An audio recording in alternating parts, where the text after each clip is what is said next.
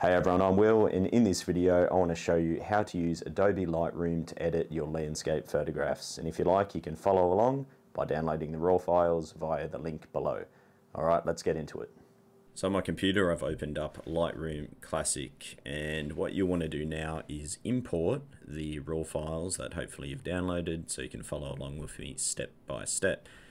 Either way, importing is something you'll need to do to be able to access your raw files. So it's down the bottom left hand corner, the import button. When I select that, we're going to get an option here that comes up, and it's basically saying, what would you like to import? What would you like to allow Lightroom to view and give you access to edit?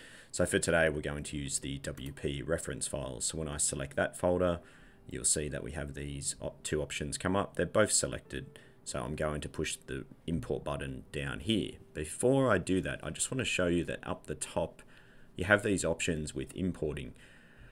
We're using add, and that is basically saying, I want to add these files from wherever they're currently located and just give Lightroom access to view them. If we use the copy function, that's a way that we can actually take the files from one destination and move them to another destination. You'll use this when you're importing from your camera's SD card and putting the raw files either on your computer or on a portable hard drive. I definitely recommend using a portable hard drive instead of saving everything to your computer. So in that case, you would select the copy function, choose your raw files, which would be from your SD card. And then over on the right hand side here, you're going to select your destination, and that's where you would typically use your portable hard drive, and maybe you'd have a folder in there appropriately named for those raws that you're going to save for that given day, and you would import. So that way you're going from SD card, it's copying it from there to a different source, your hard drive. As I said though, for today, we have these files already on the computer, so now we're just using the add function, which essentially is just saying to Lightroom, you can now view these raw files so we can edit them. So what we do is push the import button, and now these raws are still located on my computer. It's just Lightroom has permission to view them. On the left hand side here now, this is where you can actually view what's in your catalog. So whenever you add raw files to Lightroom, it creates catalogs, which you can really just think of subfolders, and by default it will just name them whatever the folder was that you imported at the time. So ours was the WP reference folder. It's now added that into the catalog. You can even down the bottom here in collections create your own subfolders again to help you break down all your different images. This is not something I personally do, but some people like doing this stuff. To do that, it would just be a matter of clicking new collection, create.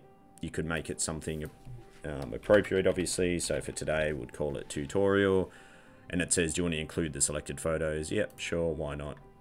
So it added that one that was selected, and now that's in the tutorial folder down there. I'm going to do Control Z. If you're on a Mac, it's Command Z to undo, but that's how you do that function anyway. So I'm not going to worry about that for today. I'm just happy with how it's created the default folder there for us, the WP reference files. Now, time to post-process. So the two images we have here, two different scenes, but very common scenarios that we come up against as landscape photographers: sunrises, sunsets, scenes with a relatively large dynamic range. So how do we start editing our photos in Lightroom? We're viewing them, but how do we edit them? It's the Develop tab up the top right hand corner. So first of all, let's start on our mountain scene, and I'm going to push the Develop button up the top here. I've selected that, and now you're going to see that we have a totally different layout. Down the bottom, I have the other image that's part of the same folder, and then the mountain one on the right. Everything in Lightroom can be moved around. So if I click and drag upright, I'm adjusting those thumbnails down the bottom. I obviously don't really need to see those, so that's why I'm minimizing that. Same as the tab on the right hand side, this is our editing panel. We really don't need that very large either. Obviously the priority is being able to see the image. Also on the left hand side we have a few other tabs. My goal today is not to show you things that you're not going to use. I only want to show you the stuff that is applicable to us as landscape photographers. There's 100+ tools in here. We only really need to know how to use a handful and know how and why to use them to effectively edit our images. So let's get into the post-processing now. First and foremost, before you start processing the image, it's really important to pre-visualize the final result and actually have some kind of goal in mind. You need to know what you're trying to achieve. So for our image today, it's really some of the very basic things that we want to do, common things that you'll most likely need to do to most RAW files. Reveal all those darker details, recover those bright sky details, bring back some of the color into the image, and create a bit of depth and atmosphere in the scene. And that's something I'm pretty much trying to do on the majority of my images, those things right there that I mentioned. So let's have a look at doing that. Over on the right hand side, we have these panels here. Now don't get overwhelmed, we don't even need to use all of them. Firstly, we're just going to open up the lens correction tab. This is somewhere that you should typically navigate to first. If you forget, don't worry, I probably forget 50% of the time anyway. But what we can do here is remove the chromatic aberration. Chromatic aberration is something that we can get along the edges of our images. I don't really have much in this one here, but you can get green, purple, blue. It's a very vibrant neon glow that can sometimes appear depending on your lens and the light you're shooting. So I typically say select that one, and then you can enable the profile correction. This is where Lightroom is going to help repair some of the vignetting and distortion that your lens may have, and you'll see here it recognizes the lens we were shooting with and applies that. Again, if you forget, not a huge deal, but it is handy, especially if you have a scene with a very large horizon portion there, like a seascape or something like that. So that's the lens corrections out of the way. Now let's jump into the basic tab. This is where we're going to do a lot of what's called the global adjustments. Now global adjustments are adjustments that are made across the entire image. That's the term global. The global adjustments for me are primarily about balancing out the exposure, getting the exposure right, bringing the darker tones up, bringing the bright tones down. You'll see here on the right hand side, it's very self-explanatory, and it's all sliders that we adjust left and right. If you want to reset a slider, double click on it and it goes back to 0. So for this image, I think we want to make it brighter initially. So let's do that. If I grab the exposure slider and start dragging that to the right, I'm starting to reveal a lot of those darker tones, and I'm starting to see everything in the mountains. Although what I've done is actually made the sky too bright, haven't I? If you look at the histogram now, you'll see that those highlight details are getting lost all up here in the sky. So what we can do is grab the highlight slider and pull that back to the left. You'll see now we're recovering that sky. So I'm going to pull that down and probably leave it about there. I'll often allow the highlights to clip very, very slightly. They're not really at the moment, but that just represents reality. The reality is highlights are bright and shadows are quite dark. The key is just leaving just enough detail there for us to enjoy, but you don't want to recover everything too extreme like this, and then the shadows, for example, have them really bright, because now we get a dynamic range that doesn't represent reality. In reality, the shadows, especially those closest to the viewer, should be quite dark. And again, highlights, they're coming from the sun, a flaming ball of fire in the sky. Especially if the sun is a little bit higher above the horizon, your highlights should actually have some white, bright tones in them. So we don't want to get an extreme dynamic range like this. So let's make those adjustments again. We've got the exposure brighter, that's brought everything up evenly. We're going to recover that sky now. I'll leave that about approximately there. Again, the number itself doesn't matter at all. All I'm really looking at is the image itself, and then sometimes I cross-reference the histogram. Now the shadows I'll bring up a certain way, about here. What we're going to do is local adjustments soon to help separate all the tones and create that depth. We want to have a variance of tonality as we travel from the front through to the back, but we'll get to that soon.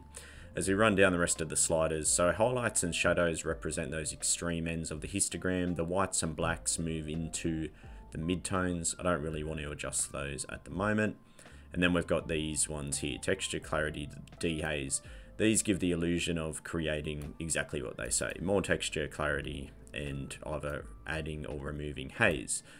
I like to use some of these, but locally, going in and do it on specific areas, not globally. And funny enough, all of these are somewhat doing contrast adjustments themselves. If you look at the histogram, when we grab the clarity slider, as I'm adjusting that, see tones are moving around. different tones, and again, so it's kind of creating the illusion of this stuff happening. We're going to leave those for now. Definitely most images I'll adjust the vibrance and saturation because the raw files come out so flat. So what we're going to do is pull the vibrance up on this one. I just find generally with most of my work, I'm pulling the vibrance up anywhere from 10 to 30, but then the saturation, I go easy on that, and I only generally bring up anywhere from 0 to maybe 10 or 15, just depending on the scene. For today, why don't we just leave it roughly here, 20 and 5 for argument's sake. Now for the color work, I very rarely will adjust the color profile or even the white balance here. What I like to just use initially is the temperature and tint sliders. As I grab that temperature slider, if I drag it to the left, we cool things down. We drag it to the right, we warm things up. Again, you double click, it resets. For today, this image, I'm happy to maybe warm this one up slightly. I think it really works well with the snow grass we've got through here and the highlights in the sky, etc. So I pulled that to the right. The tint, some images you'll just see there's extra magenta in there. Some might look too green, just depending on how your camera shot the scene. This one here, I'm pretty happy with how the tint's at, so I'll think we'll leave that. So there we go, that's our basic tab out of the way, and honestly, especially when you're first starting out, just some of those basic adjustments there could be all you need just to get the image across the line. Now we have the before and after option down the lower left here. We select that. You can see how far we've come just by making some of those very basic adjustments, bringing up the exposure, recovering the highlights and shadows, and introducing the vibrance and saturation. Most of the time, like I said, especially when you're starting out, that might be all you want to do and all you even need to do in an ideal world. So that you can cycle through, obviously, all your before and afters there, or we can just go back to our original by pushing the loop view button here, or the letter D on the keyboard. So this is where we're currently at. All right, so we'll close our basic tab. Let me show you, sometimes you might have a horizon that's crooked. Generally with my processing, I approach whatever bugs me the most. So some images, maybe the horizon's off and you just want to fix that straight away. It's not too bad on this one at all, but if you want to adjust that, the crop tool up here, you select that, and then now we have the grid that comes up. Often I'll just highlight the numbers on the angle and use the up and down on the keyboard, and you'll see it adjusts for us and straightens as we go, as we move that angle up and down.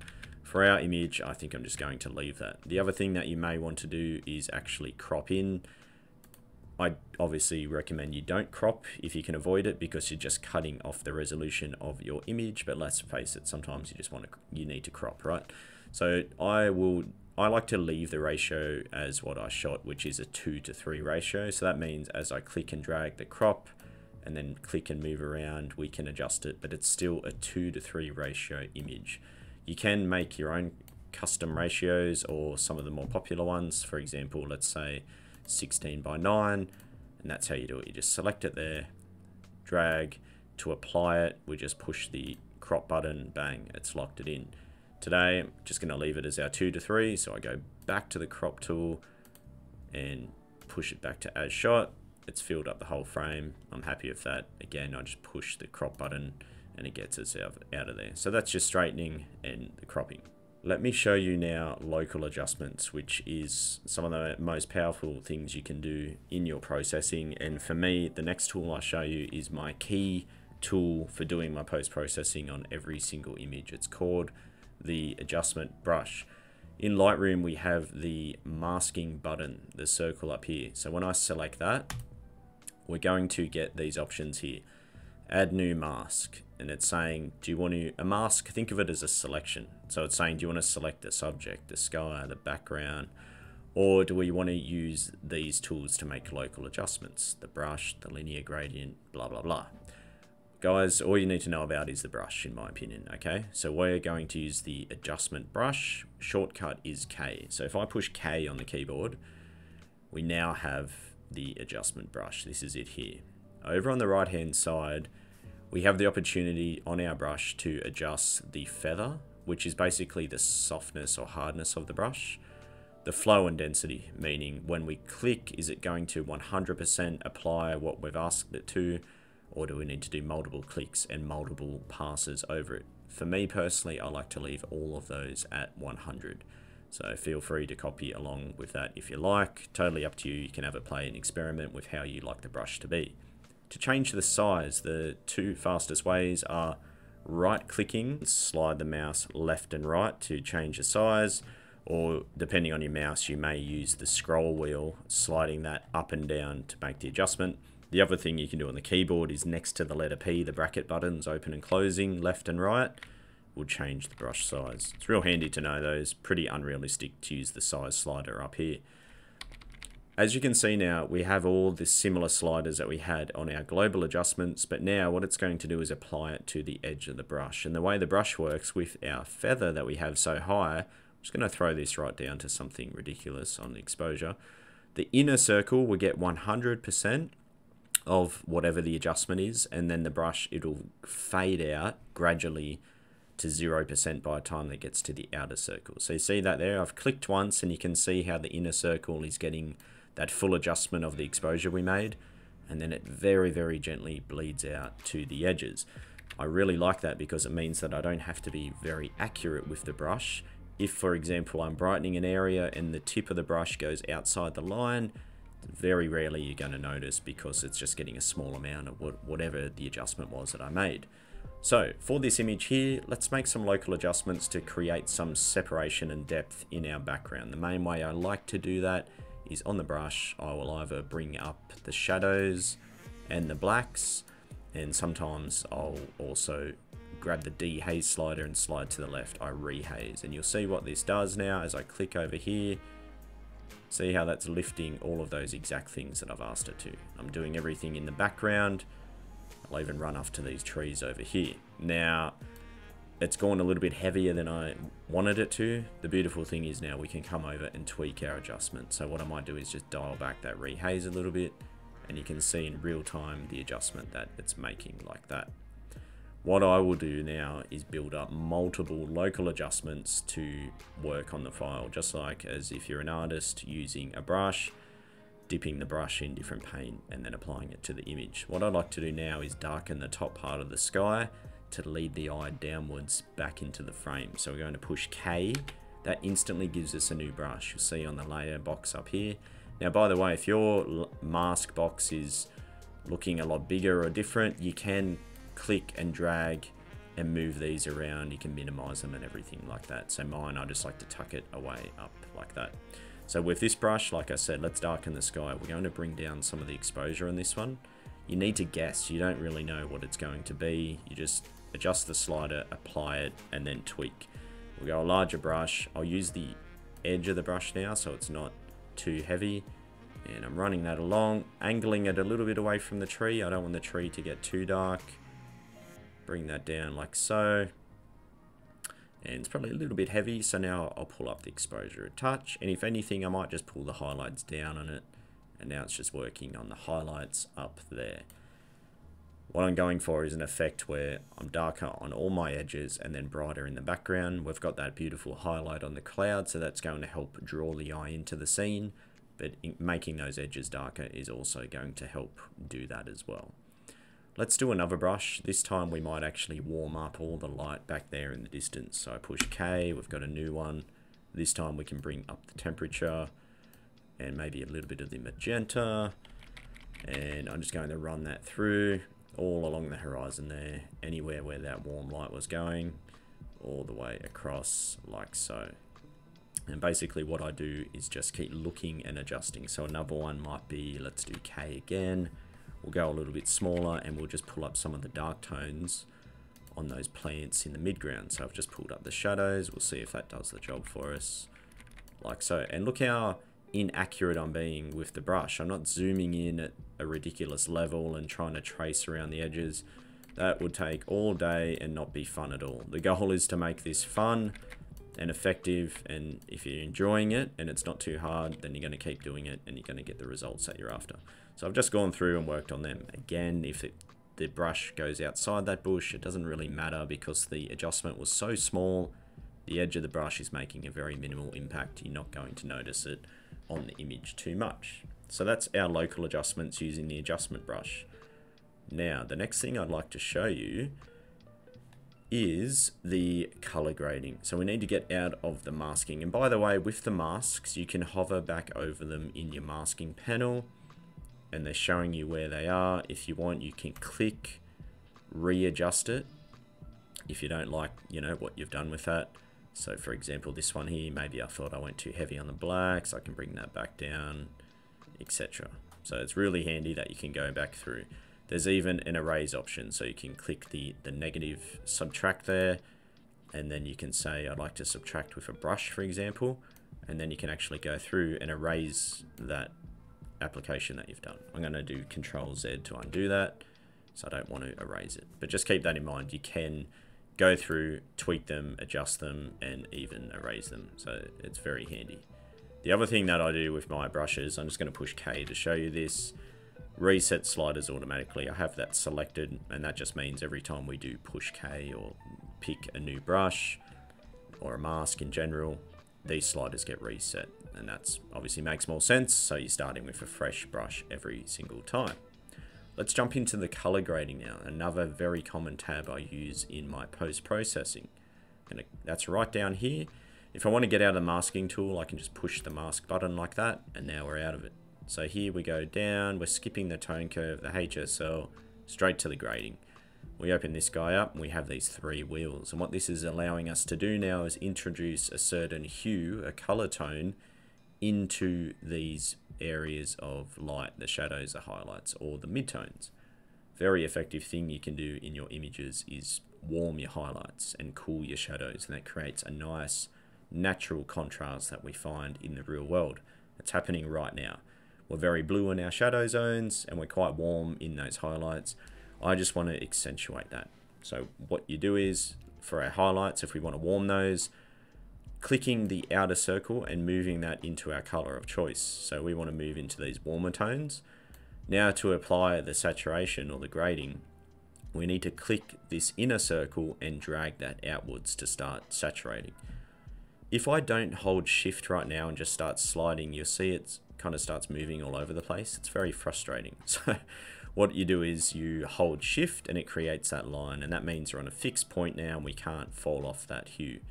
And I'm going to drag that up like so, and I'm just going to leave it, you know, roughly somewhere around there. So have a play with that.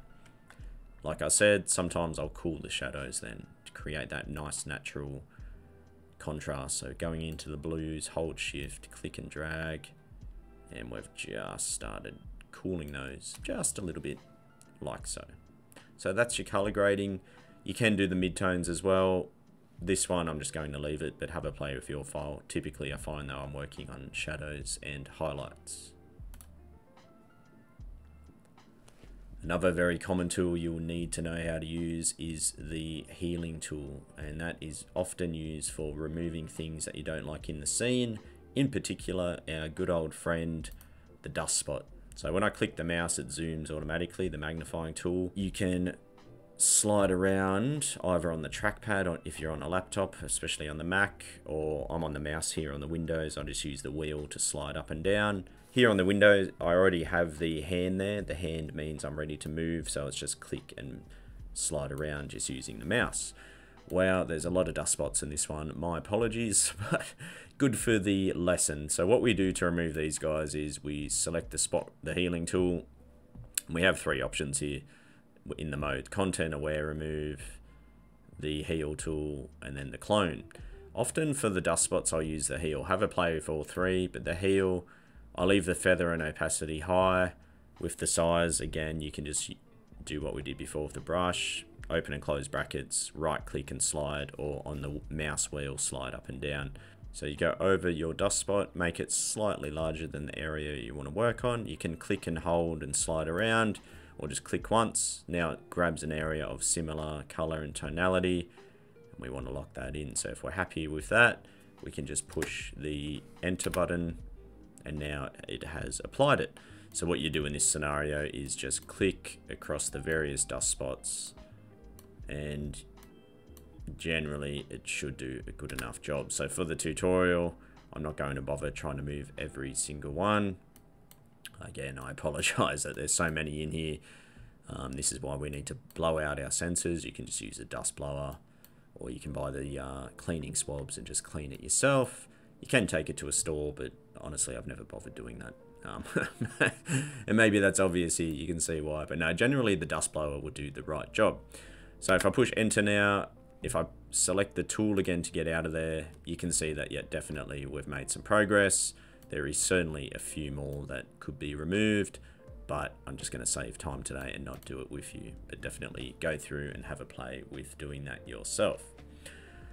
Analyzing the image now, you know, it's getting close to done. One of the other things that I'll show you is utilizing again on the adjustment brush. If we push K, we get the brush come up and put some white on the brush.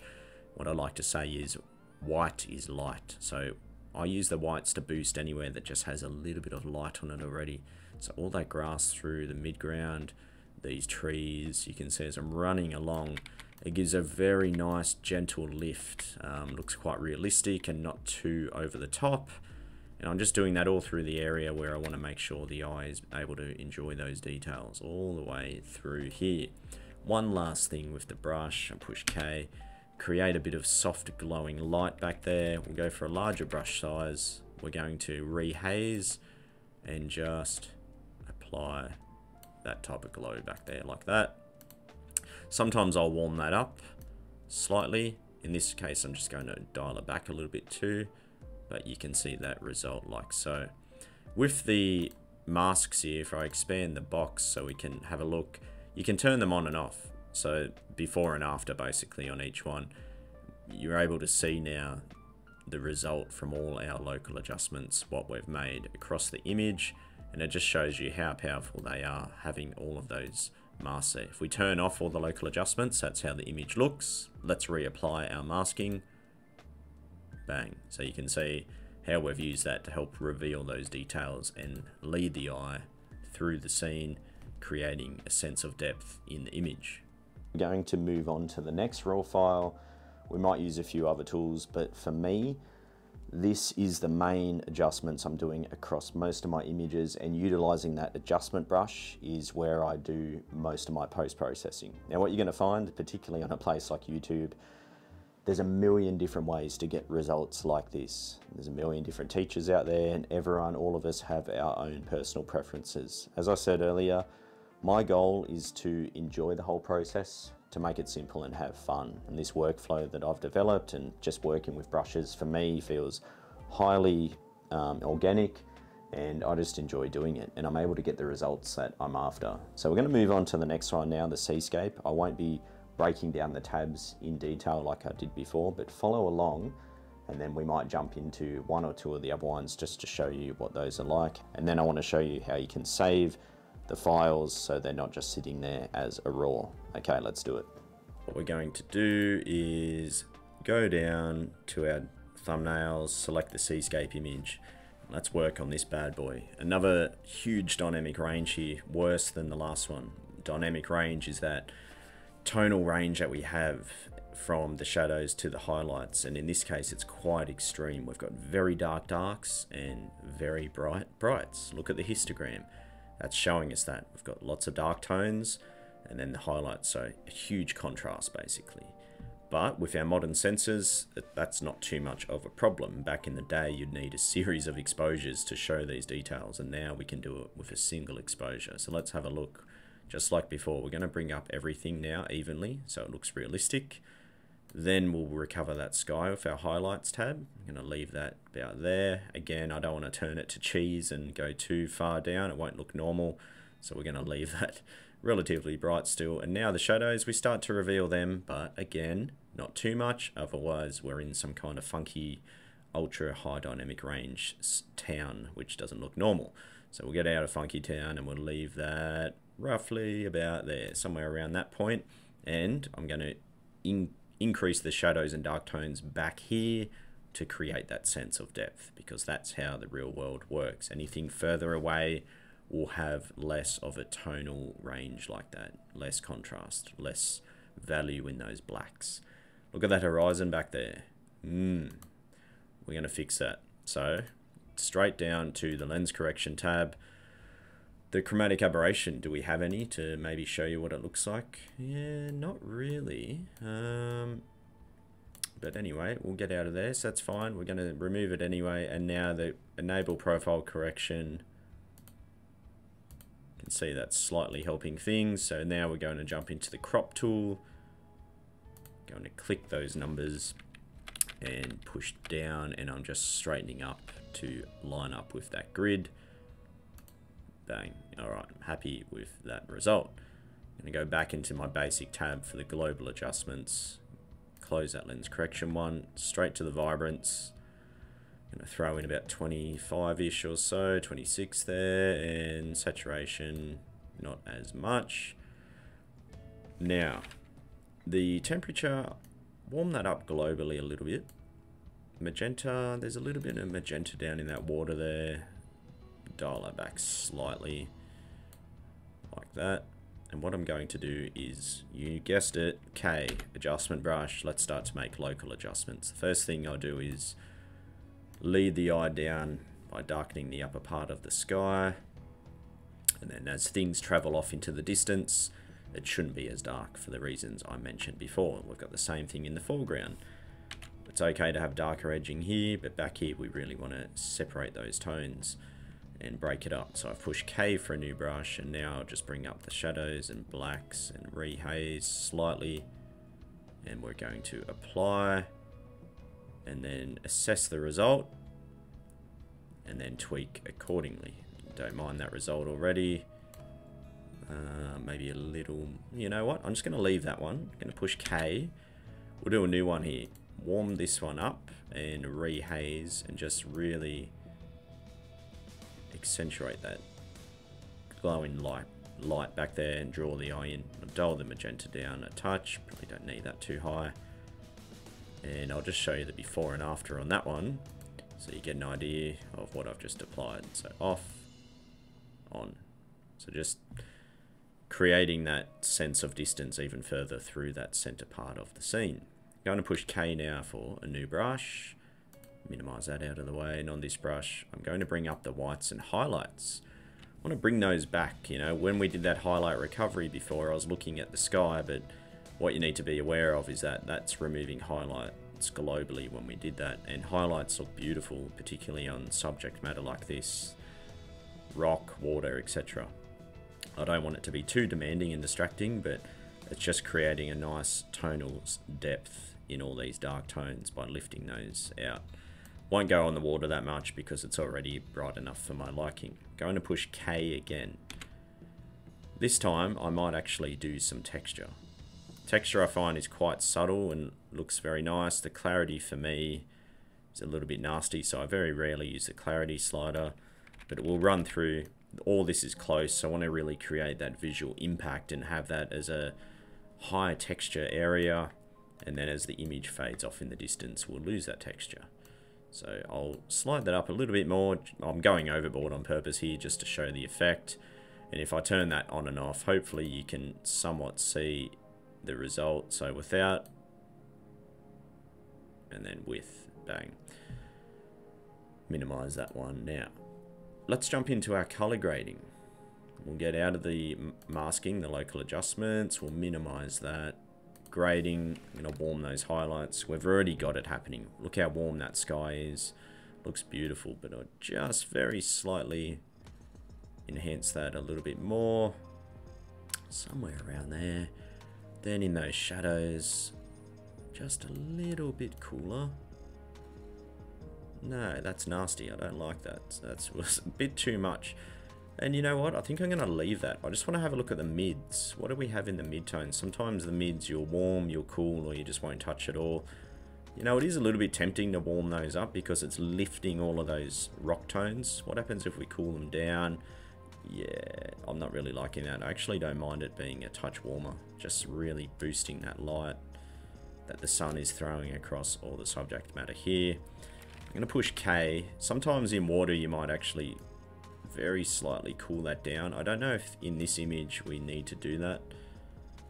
Just a little bit there. Not on top of the water, not back here, so it's a lot warmer back there with the sun, but just here in more of the shadow zone. Cool that down slightly. So we'll get out of our local adjustments now. And the last thing I'll show you is in the detail tab, sharpening. Sometimes you may want to sharpen the image. I very rarely do, to be honest. But if you did want to sharpen, one thing to keep in mind is sharpening might look great on rocks, for example, but not in nice soft water or up in, you know, beautiful cloud that you have at sunrise. This image is a little bit soft in general. It's not as tack sharp as, say, some others. The main reason for that is the f-stop that I've used when I've shot this. I've closed the f-stop down quite a lot in order to get this slower shutter speed. When you do that, the lens optically won't be as good. This is something for me that when I first started out, sharpening, I was obsessed with it. And then as time went on, I realized, you know, even if you printed this huge, you're not standing here staring at it up close. I definitely want everything in focus and actually sharp, but the level of sharpness is just something that I feel is overrated, to be honest. Anyway, if we're going to sharpen this one, like I said, we can click the detail tab, slide the sharpening slider. I'll zoom in so you can kind of watch that in real time. So I've dialed that right back to do nothing. Dial it up to the right so you can see this working. When you increase the sharpening by a lot, it starts to add little artifacts in there and it can look nasty pretty quick. So I'd never go up as high as I have, but let's say we go to something at about 80. What we can do now is mask that off certain areas, and typically what you'd want to do is have the sharpening on your dark tones and edges, but not in something like the sky, for example. So you can use that masking slider and slide that up and down. If you hold the Alt key on the keyboard, anything that is white is getting the sharpening, black is not, and grey is partially. So I would maybe slide that around to a point like this. So now the sharpening is, in most places I want it to be in those dark tones, but not up in the soft areas in the sky, etc. So just keep that in mind. It's a good way that you can basically mask the sharpening off and just have it applying exactly where you want it to apply, like so. If we do the before and after on this one, down the bottom here we have our option to do that. So we push right here and cycle through those different views. You can see we've got a pretty big result there, and again, quite simple, quite fast to get that, and that's shooting directly towards the sunrise with backlit rocks. The challenge is how much detail do you reveal. If you reveal too much, it might not look right. If you haven't revealed enough, then we're going to struggle to see it. That's the challenge, and that's where practice comes into play.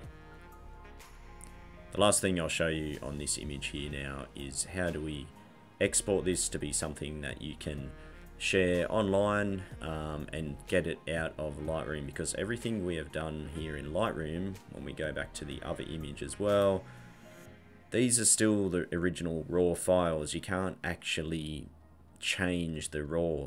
All these settings in Lightroom, everything we've done is essentially like an illusion. It's like just putting sunglasses over. Every time we go back to those files, Lightroom checks in its catalog and it has a memory now of all these adjustments. But the raw is always a raw. You should be able to navigate that in your computer to the downloads folder, for example, wherever you've stored it, and the raw is there. This will not be on the raw. This is just within Lightroom. It's like a memory, right?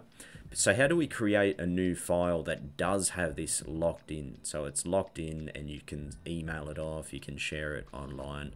Well, now we need to export it. So let's look at exporting.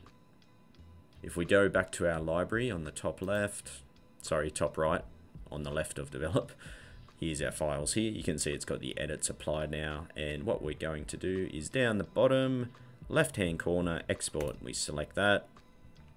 There's kind of two things I like to do now. Firstly, I would want to potentially add it to the portfolio. Now, for me personally, I wouldn't get to that point until I've let this sit here and I've looked at it multiple times across a week or a month or whatever. For me, it takes several passes over to get the final result.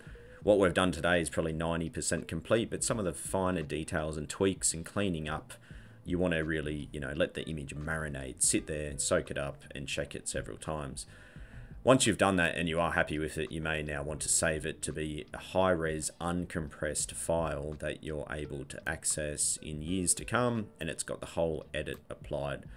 For today, we just chuck it on the desktop, for example, and what I would do with this file is, if you're just a Lightroom user, if you don't use Photoshop whatsoever, then you can just save this as a TIFF file. So under file settings, we just want to go down to TIFF. All right. Generally, I'll leave the bit depth at 16, and with the color space, I often just leave it on either Adobe RGB or sometimes the P3, which is just another color profile that's common on the Macs and most operating systems. I don't see too much difference between the two personally, so don't stress out about that either way. So we've selected TIFF, which is a high-res uncompressed file, and then I won't resize it at all. I don't want to shrink it down or enlarge it in any way. I just want it untouched, basically, at the default size. Output sharpening, I typically don't worry too much about that. Again, you probably won't see much difference either way. Name, definitely throw in a name there, something descriptive. I would put this on my portable hard drive, not the desktop, and it would go into either a drafts folder or my portfolio folder. Again, call it something descriptive. We've selected TIFF, that's it. Then you push export, boom. Now you've got that as a separate high-res file. If you now want to get that on the internet to share with people, what you'll do is not have it as a TIFF, but instead as a JPEG. This time we do want to resize it. So we'll leave the quality high, and this time we resize to fit. What I personally do is on the longest edge, 1500 pixels. So resize your image down to 1500, whatever the longest edge is. That's why you just select this. And now it's going to bring that down to a size that will still look good online, but isn't high enough that people can save and print and use it without your permission. That looks good on social media, websites, everything like that. So JPEG, resize to fit. With the color space, again, personal preference, but you can have it play at your different outputs. For me, it's either P3 or the Adobe RGB. But honestly, there's not too much difference between those. Alright everyone, I hope you enjoyed that tutorial. As always, if you have any questions whatsoever, just leave them in the comments below and I'll get back to you. And like I always say, the best way to learn is just to get out there yourself and keep practicing, and it will all come together. So just make sure you're having fun. Anyway, thanks for the support. Hopefully I'll see you in the next video. Cheers.